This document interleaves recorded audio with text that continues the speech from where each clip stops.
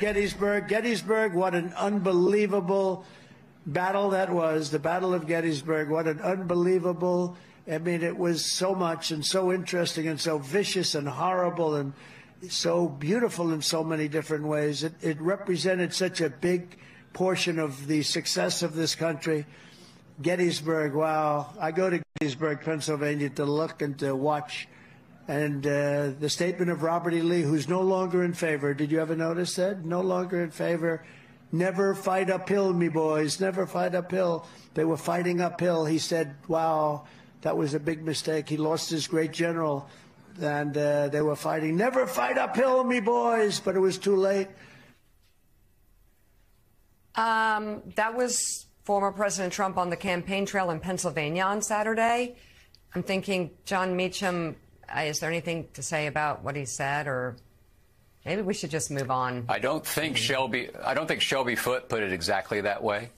I think that's a fair way to put it.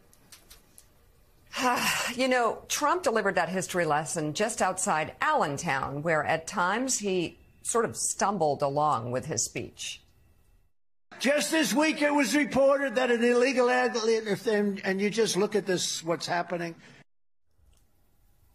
So in just hours, jury selection is set to begin in Donald Trump's hush money criminal trial in New York City. It is the first time in U.S. history that a former president will be on trial for criminal charges. Two sources with direct knowledge of the situation tell NBC News that 6,000 potential jurors will be subpoenaed to Manhattan criminal courts this week. Usually, about 4,000 jurors are called in a week. More than 1,500 will be called today. Not all of these potential jurors are intended for the Trump trial, though. But the increase in number can be attributed to the former president's trial. At a manufactured event at Mar-a-Lago with Speaker Mike Johnson, Trump said he intends to testify at the trial, though Trump's attorneys have yet to confirm or deny whether he'll do so. That's the Speaker of the House with President Trump at Mar-a-Lago. And there's Stormy Daniels. Trump is accused of coordinating a hush money payment to that adult film actress, Stormy Daniels, during the 2016 election to keep quiet about an alleged sexual encounter. Trump was charged with falsifying documents to cover up that payment. He denies the charges and denies having had sex with Daniels. Joining us now, former Deputy Chief of the Criminal Division for the Southern District of New York, Christy Greenberg. She is an MSNBC legal analyst. Thanks for coming on this morning. I think let's start at the very beginning. A lot of people are going to really be focusing now that the trial is actually beginning. Can you explain what this is really about, and then how jury selection could really impact the process here and even the outcome? Sure. So just to level set on a few things, making a hush money payment on its own, not illegal.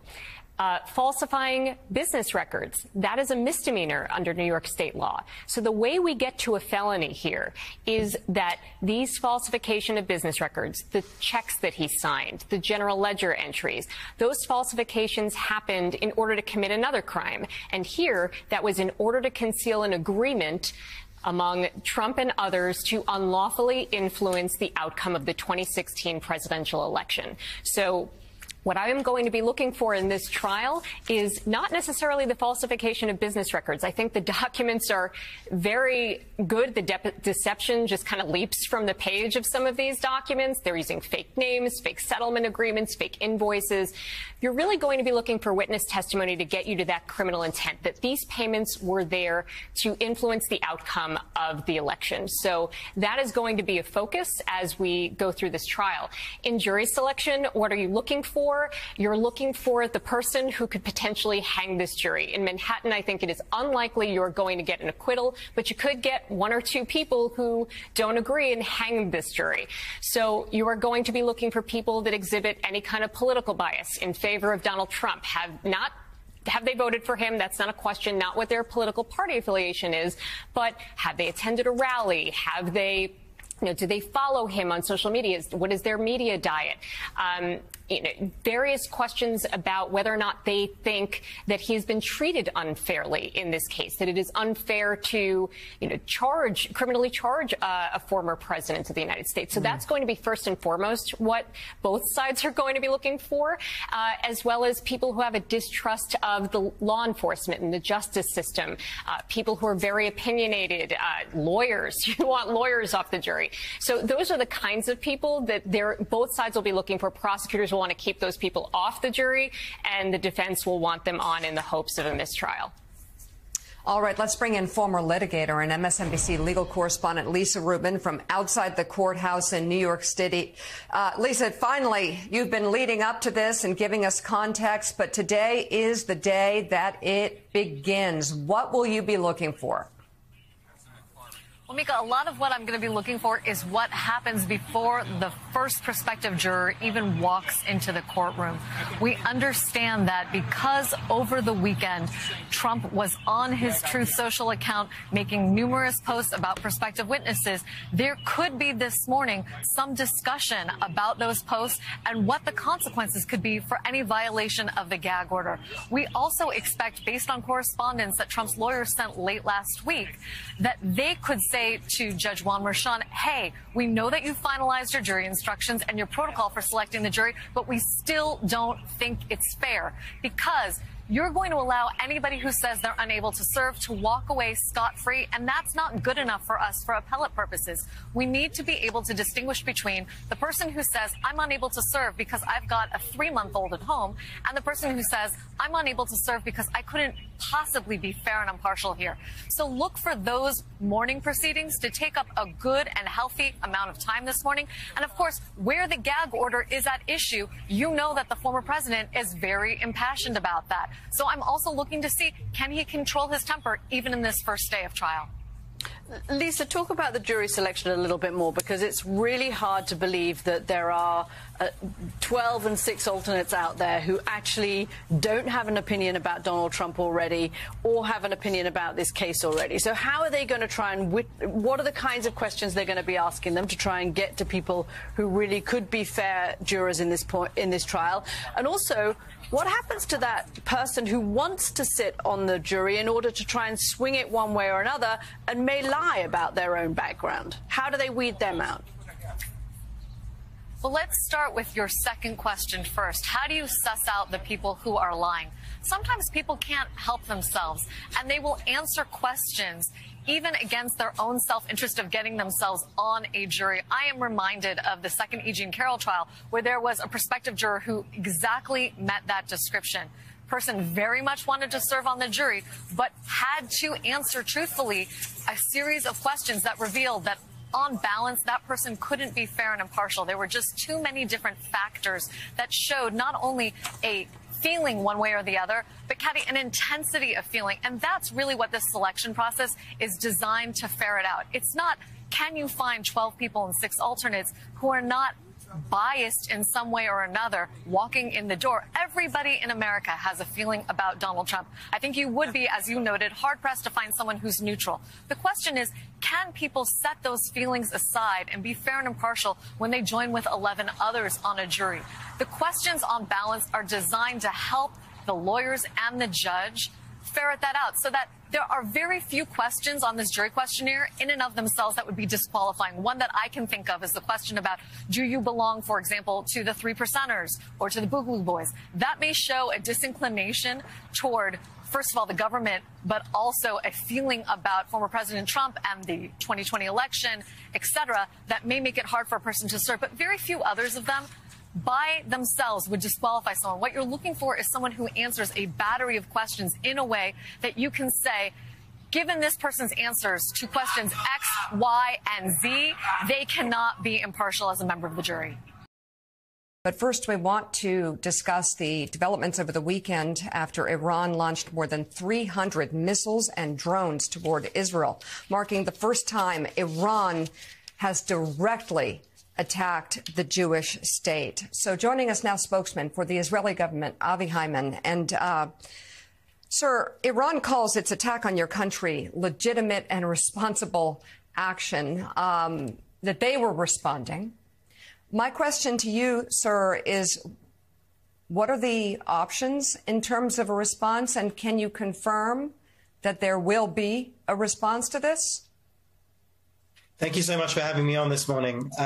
Let me first say that this narrative of retaliation is actually absurd, because I can't speak directly to that strike in Damascus. What I can say definitively is that was not an embassy, it was not a consulate, it was not a diplomatic mission. It was a military target, part of the Al-Quds force, which is obviously Iran's major exporter of terror around the world. So they were there to do Israel harm. As far as the response, Israel will retain our right as a sovereign democratic country to defend ourselves after what you said was an unprecedented attack, and thank goodness a unprecedented response. Had some of those ballistic missiles, suicide drones or cruise missiles, had more of them landed, there could have been absolute catastrophe in Israel. It could have been total carnage. So we're thankful, and we're thankful to our strategic allies for standing with us on this one. But it could have ended very, very differently. We have the President Emeritus of the Council on Foreign Relations, Richard Haass, with us, and he has the next question for you, sir. Richard? Sir, you just referred to the fact that had some of those missiles or drones Iran launched gotten through, it could have caused real damage. There's a school of thought, though, here in the United States and elsewhere, that Iran seemed very anxious for this not to escalate. They were very quick to announce in New York that the whole given, back and forth had been concluded. Do you take that seriously? Do you think Iran intended for those missiles to get through, or do you think that they were simply doing what they did in order to say, essentially, Israel can't expect to be a sanctuary? How seriously did you understand their military attack to be? Well, I think this was a very, very serious military attack. I'm not sure if there's a precedent for it. What I can say is that this is a huge country attacking a tiny country. Iran has been funding its proxies and terror pretty much from the Islamic Revolution, whether it's Hezbollah, Hamas, the Houthis, etc. Now, there was peace. There was a form of peace. There was a form of ceasefire on October 6th. But then Hamas attacked us, raping, killing, burning whole families alive. Well, who was pulling the strings if not the tyrants of Tehran? So it's not as if they want to paint this picture as if they started, we did something a few weeks ago, they're doing something now. That's not the case. This started long ago, and Iran is pulling all the strings in the Middle East as far as terror is concerned. Mr. Hyman, good morning. President Biden, in his phone call with Prime Minister Netanyahu over the weekend, certainly expressed U.S. support for Israel's need to defend itself, but also told the Prime Minister to, quote, take the win. And U.S. officials urging their Israeli counterparts to not do something they'd regret, another quote, in terms of retaliation. Could you give us a sense, how much is your government going to listen to the Council of the United States and not do a significant escalation here? I can't stress the nature of the relationship, of the friendship, of the shared values that we have with the American people and with the administration. And we thank the administration for everything that they've done for us and continue to do for us.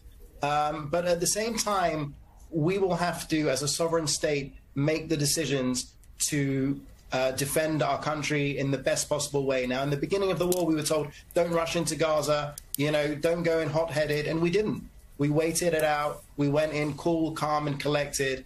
And we're currently assessing the situation with Iran, and we will act accordingly. But at the end of the day, it's us that grabbed our toddlers. It's us that grabbed our babies and ran for cover on Saturday night when 300 missiles, suicide drones were being blown up over the skies above us. Israeli government spokesperson Avi Hyman, thank you very much for coming on this morning. We appreciate it. Joining us now, White House National Security Communications Advisor and Assistant to the President, retired Rear Admiral John Kirby. Thank you so much for coming on this morning. So much happened over the weekend. I'm curious if you can assess for us what the options are on the table for Israel. And I know that you've already said that it's up to Israel to make a decision as to what their response will be. How much influence, though, will the United States have on that being as much diplomacy as possible, given given how much upheaval the region is already enduring? Well, as you know, Mika, the president convened the G7 leaders yesterday to talk about a unified, strong diplomatic response. And those leaders talked about other ways we can work together to try to hold Iran accountable. So we're exploring some of those options as we speak. We'll see where that discussion goes. But what Iran did was truly unprecedented. And the world needs to speak with one voice that that's unacceptable and that they should be held to account for a scale of attack that we just haven't seen before coming from Iranian soil. Now, again, as you said, what the Israelis will do, they will do, and they will talk about that, and I certainly want to reserve them that space. The president was clear with Prime Minister Netanyahu on Saturday night that this was an extraordinary military success. It showed not only Israel's military superiority, but that Israel's not alone. That the United States the president put American fighter jets in the air actively defending Israel in harm's way. That goes a long way, and that sends a strong message about where Israel is in the region versus where Iran is in the region, which is increasingly isolated. Incredible precision and prevention led by the U.S. to intercept this attack. And I wonder what that collective, quick, fast, precise action says to Iran and about Iran. I think it says to Iran that when the president says we are committed to the self-defense of Israel, he means it. This wasn't just about giving Israel weapons. We actually had American fighter pilots in the air. We had American ships at sea knocking things down. We were very much actively engaged. And the thing I think it says about Iran is that they don't have that military superiority. I mean, what they tried to do, they utterly failed. And again, I want to go back to what I said before. It also shows that Israel's not alone. They do have friends.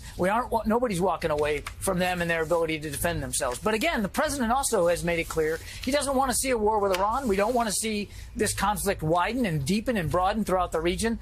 We want to see things de-escalate.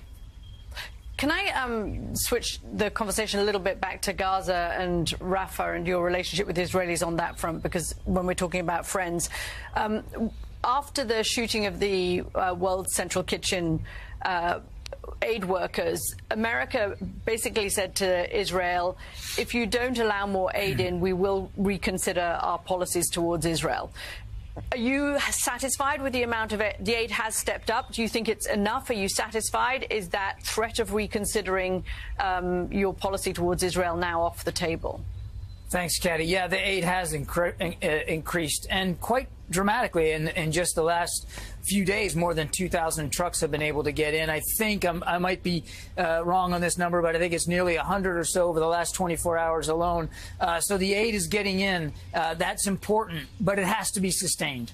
And what we also said was our policy with respect to Gaza will have to change if we don't see changes over time and have them sustained. So far, yes, they have been meeting the commitments they made to President Biden. They have been doing the things that the president asked them to do, but we really need to see it sustained over time. Jonathan Lemire. Can we get audio? All right, I'm going to take Jonathan Lemire's audio. I guess that microphone doesn't work. Admiral, just moving forward, what will the White House be looking for and working toward in the next few days, given the dramatic attack that was intercepted over the weekend? It appears all is calm in Israel, given that schools are opening, but Israel has said they will respond when they feel like it, when they feel they are ready, and that there will be a response. What's the message that the administration is sending to Israel as they consider what to do next? I think really that came out of the discussion with the president and the prime minister on Saturday night. Again, it was commending an incredible military achievement, which, again, showed that Israel has friends and showed that Israel is militarily superior to Iran. Iran did not show itself well on Saturday night, given what they tried to do versus what got in. And I think the president's message to Prime Minister Netanyahu was, this is an extraordinary military success. This is a huge diplomatic success. It's quite an achievement. You ought to think about what that success sends as a message to Iran and to the region, and consider, how important the impact of what you proved you could do on Saturday night really is. The president doesn't want to see this thing widen, doesn't want to see a war with Iran. And again, that's been a consistent message from him. Yep. White House National Security Communications Advisor and assistant to the president, retired Rear Admiral John Kirby. Thank you very much. A lot going on this Monday morning. So Republican, and this is to the politics of this, which is fascinating, Republican New Hampshire Governor Chris Sununu, he spent the better part of the past year criticizing Donald Trump very severely. He got deep on everything from his legal issues to his cognitive abilities. Take a look. He doesn't have the fastball. He doesn't have the energy. I think at one of his last rallies, he's talking about Jesus Christ as Speaker of the House and comparing himself to Nelson Mandela. If he's not on the teleprompter, he goes, it's not the same guy. This is the guy that was blaming Nikki Haley for January 6th and couldn't. If he's off the teleprompter, this is not Donald Trump of 2016, guys. So, if he's off the teleprompter, he can barely keep a cogent thought. I mean, that's just fact. But you've seen him in person probably more times. I've worked with him very closely. He's not the same guy. This is not Donald Trump. He didn't have a prompter last night. Yeah, look, this guy is nearly 80 years old. Thank you for your service. He's 77. Yeah, that's nearly 80. We'll do math later. But look, this is not 2016 anymore. He's not on his fastball. Okay, and now everything is completely different. Sununu was pressed yesterday by ABC's George Stephanopoulos on a major flip-flop by Sununu himself. Take a look of this lengthy exchange. It's brutal. Please explain, given the fact that you believe he contributed to an insurrection, how you can say we should have him back in the Oval Office.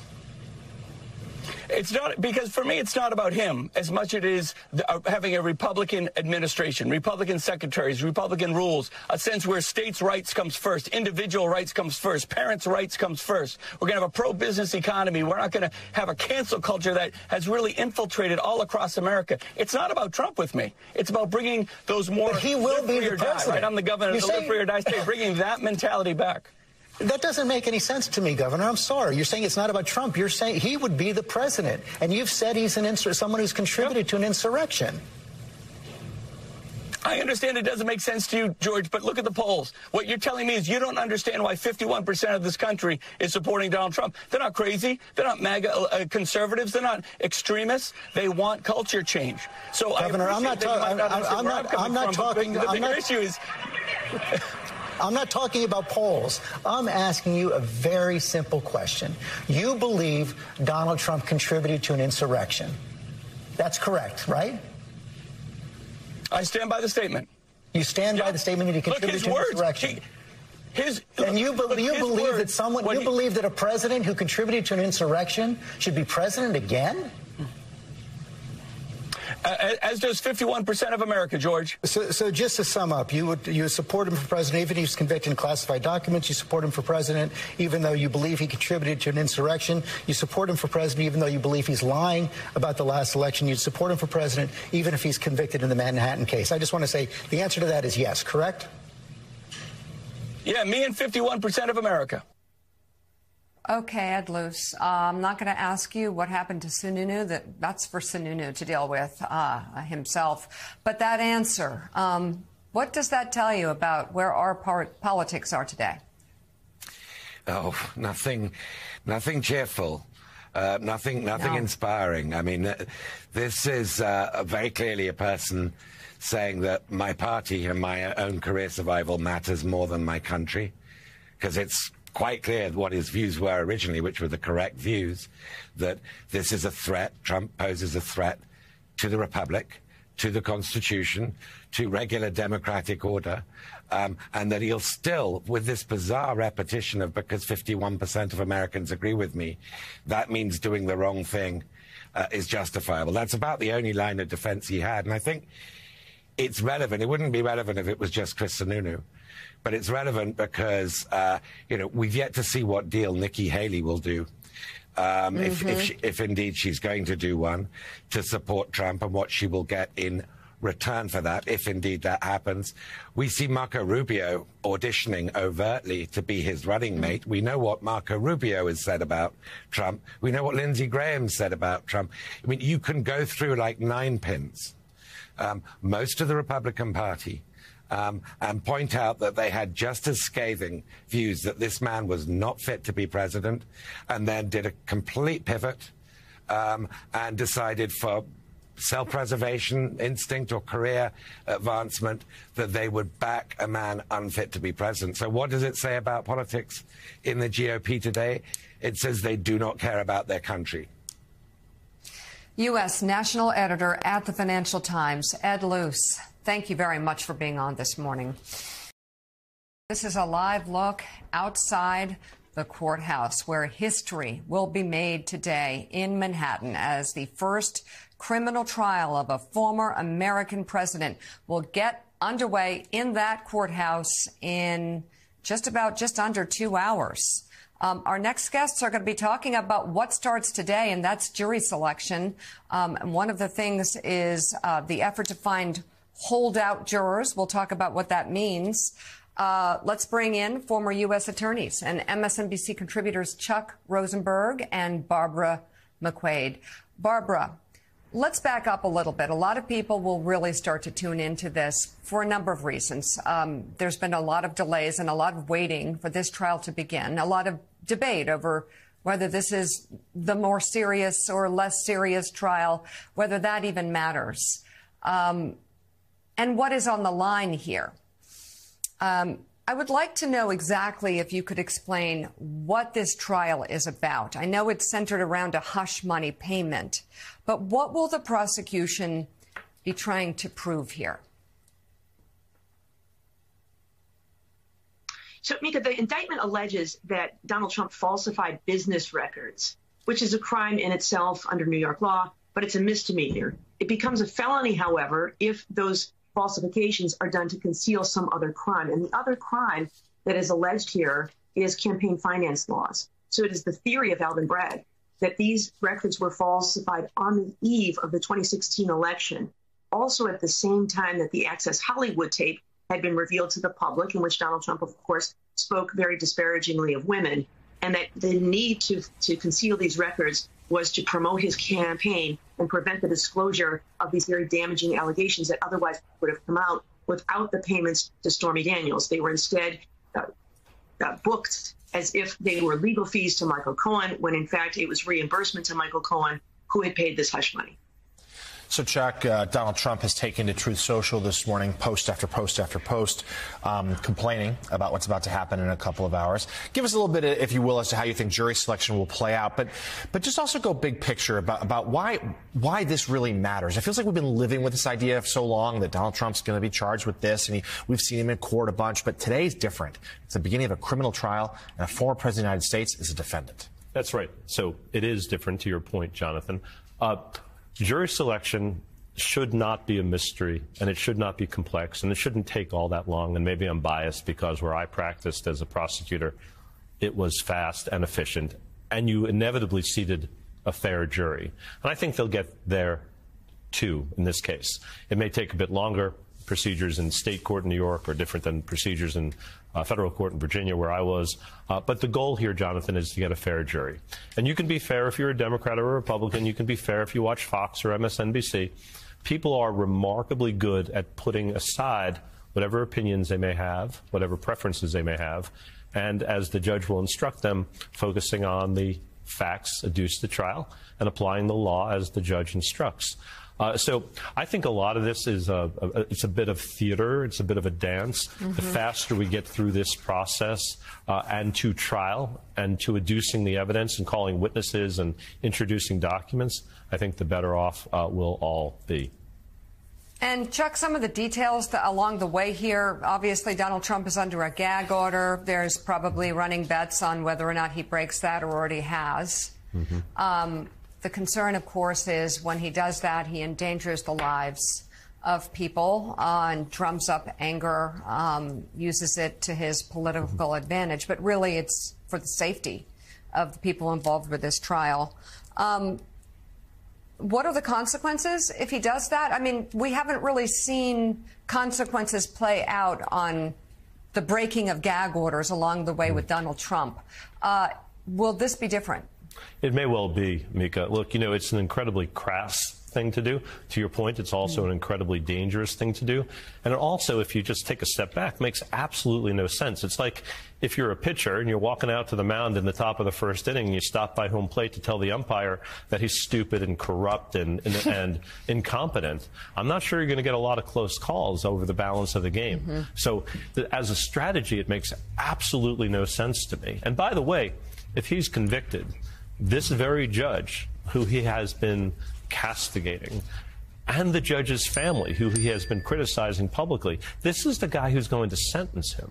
And so to me, crass and dangerous and ineffective, but maybe that's the game plan, Mika, for reasons you and I just can't fathom. Joining us now from outside the courthouse in Lower Manhattan, NBC News correspondent Vaughn Hilliard. Vaughn, how long could this jury selection take? What are the boundaries to the timeline, if any? And what will you be looking for today?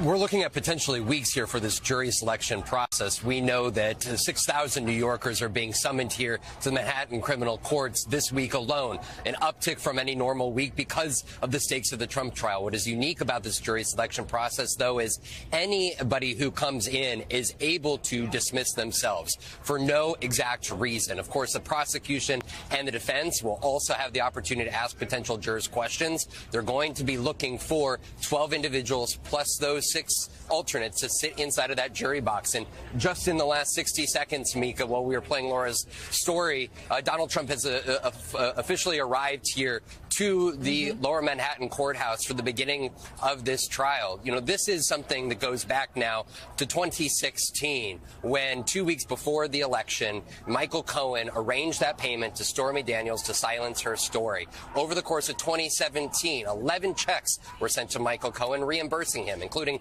9 of them personal checks from Donald Trump, which hit at the heart of this very trial and those 34 felony counts. Now, Donald Trump's story over the course of the last 8 years has never been clear. In February of 2018, right after the first public story came out detailing this Cohen and Stormy Daniels arrangement, Donald Trump said he didn't know anything about it. Ask Michael Cohen, he said. But then you fast forward, there were suggestions that Donald Trump was aware that he was writing personal checks to Michael Cohen, even though it stated it was as a legal retainer. But then just a year ago, days before his indictment, I was on Donald Trump's plane, the last time I was on his plane, and I asked him 3 separate questions about the extent to which he knew that Michael Cohen had paid off Stormy Daniels for her silence. I also asked him, what was he paying Michael Cohen for then?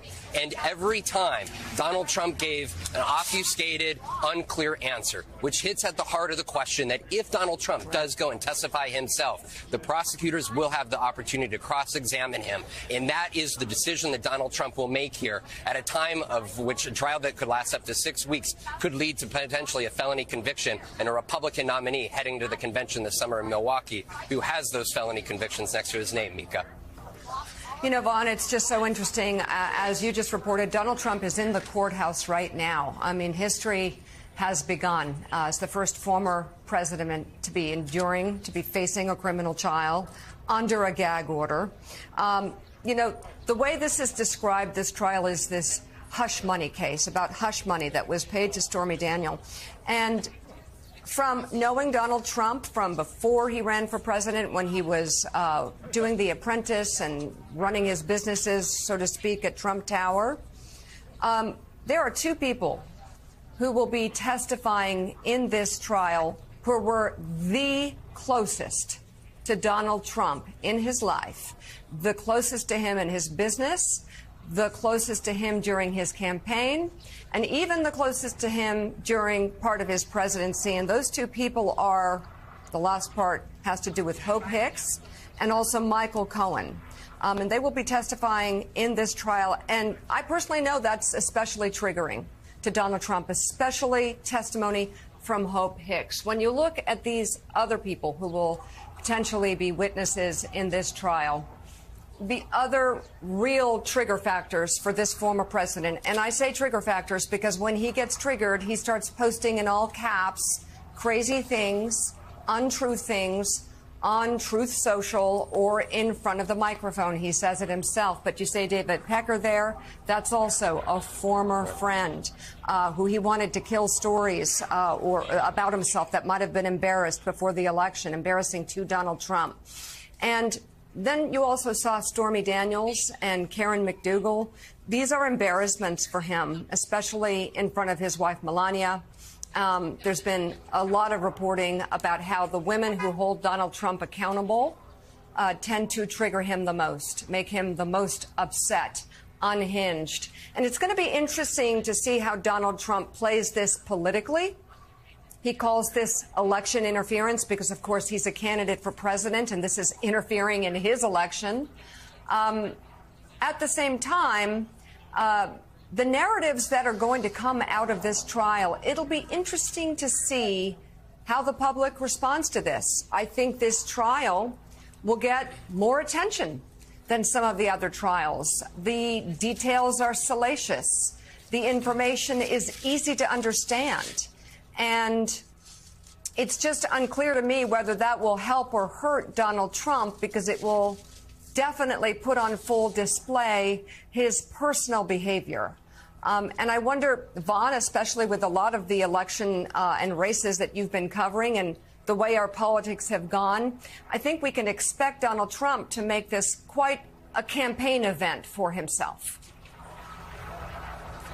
Absolutely. And in fact, he was in central Pennsylvania here this weekend, Meek, at a campaign rally that I attended. And of course, you have those throngs of supporters that will remain loyal to him, completely dismiss any basis of any of the investigations or indictments against him. But there is a reality that the rest of the American electorate is looking at. And that is that in the last year, Donald Trump has been found liable to have sexually abused a woman, to have defamed that woman. He was found to have repeatedly engaged in financial fraud through his family corporation. And now they are going to be looking at him any moment now, walking through those doors, Donald Trump walking through those doors for a criminal trial, the first for a president of the United States, a former president of the United States ever here. And this is where just this weekend, a New York Times Siena College poll found that a majority of Americans, including independents, took the charges against him here in New York seriously or somewhat seriously. And Donald Trump, the issue here with this gag order is as we have seen over the last 8 years, is on the political side of this, is that the way that he undercuts the legitimacy of his critics and his opponents is by trying to undermine their reputations through his social media account on those very campaign stages. But now Donald Trump has a gag order against him here, and we could very well expect those initial conversations inside of that courtroom to go around that gag order, because this weekend, right before he took that stage in central Pennsylvania, he put out a Truth Social post in which he referenced Michael Cohen, saying, quote, "Has disgraced attorney and felon Michael Cohen been prosecuted for lying?" And just days ago, he didn't name Michael Cohen and Stormy Daniels by name, but he referred to them as, quote, two sleazebags who have, with their lies and misrepresentations, cost our country dearly. Now, to be clear here in the gag order, it's about, quote, making public statements about known or reasonably foreseeable witnesses concerning their potential participation in the investigation or this criminal proceeding. So it is not clear. It'd be up to the judge on whether Donald Trump actually violated this gag order. But that is where, Mika, we have two juries. The one that is going to be those 12 jurors and 6 alternates inside the courtroom. But then there is the jury of the American electorate. And we could expect Donald Trump, regardless of what happens inside, even if he is found guilty on these felony charges, to take his case to the American public at large and try to undercut anybody, even if it means former aides like Hope Hicks or Michael Cohen, in order to do that.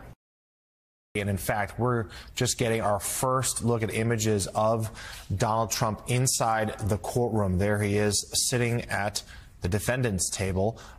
Photographers were allowed in for a few brief moments here, but as noted by Vaughn and others, cameras are not going to be permitted to remain in the courtroom when the proceedings get underway. But of course, we will keep you posted as best we can. But there are historic images there. The first time a former president sitting at a defendant's table at the beginning of his own criminal trial. Charles, one of the great questions will be, is Donald Trump going to testify in his own defense? He said in recent days that he'd be willing to. There's been some reporting that his lawyers may not be so into that idea. What would you, if he were your client, recommend? And just walk us through the pros and cons of it. Listen, John, there's no question that putting Donald Trump on the stand as a witness would be an absolute nightmare for the defense, for his defense team, and a gift to the prosecution. We've already seen Donald Trump take the stand as a witness, as he did in the E. Jean Carroll trial, and he could not control himself. He could not control himself in terms of even the limited amount of space that he had to testify and the amount of leeway that the judge gave him. He went beyond that. And you know that in a case like this, you're talking about not only candidate Donald Trump, but also defendant Donald Trump. He is not going to be able to sit in a courtroom for a period of 6 weeks and not boil over. I'm very much so interested to see at what point, it's not if, but when he violates the gag order that Judge Merchan has put into place. So I don't think that his attorneys are going to risk putting him on the stand simply because he's not a witness that you can prep, he's not a witness that you can predict, and he's not a witness that you can control. And so he would be acting to his own detriment to take the stand, not to mention that ultimately he's going to be in a position where he will either perjure himself or make himself look like a fool because of the prosecution's cross-examination. And there's that. If we could bring up that picture that we got from the courtroom, this was taken just moments ago of Donald Trump in court in his criminal trial. The first time ever a former president has faced criminal charges. That's him inside the Manhattan courtroom right now. Joyce. Hey everyone, MSNBC has a new and improved app. You'll get real-time alerts and analysis, live blogs, in-depth essays, video highlights, and the best 2024 election coverage. Download the new MSNBC app. Here's how to do it. You tap on the App Store on your phone. You hit search on the bottom right corner. You type in MSNBC. You click on the MSNBC app. You click on Get or the cloud icon and enjoy it.